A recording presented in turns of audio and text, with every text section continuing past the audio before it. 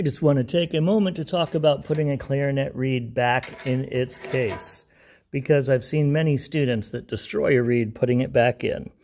So this type of case here, you have to slide it in so that the flat side of the reed is on the flat side of the case, and where the grooves are is where the cutaway is.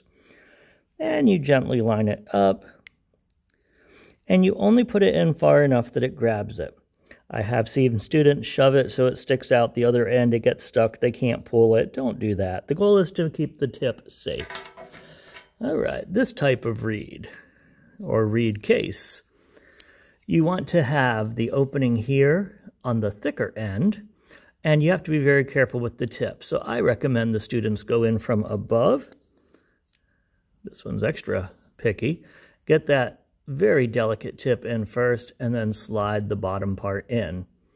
Once again, keeping the tip safe. And then there's this old-fashioned type. This is really just cardboard. And it's just an issue of not shoving it in too far, because if you smash it to the end, it'll break the tip of the reed there. So just enough so that it's not falling out. Sometimes with these, depending on the brand, they don't even go all the way in. Sometimes they might stick out a little there, and that's okay. As for the stencil on my music stand, why yes, that was the stencil I picked up at one of the big box stores. It did about 5 stands really pretty, and then it stopped working. So while it works really cool for a few stands, if you ever do want to stencil your stands, you want to start by getting a bunch of the stencils. All right, everyone, have a great day.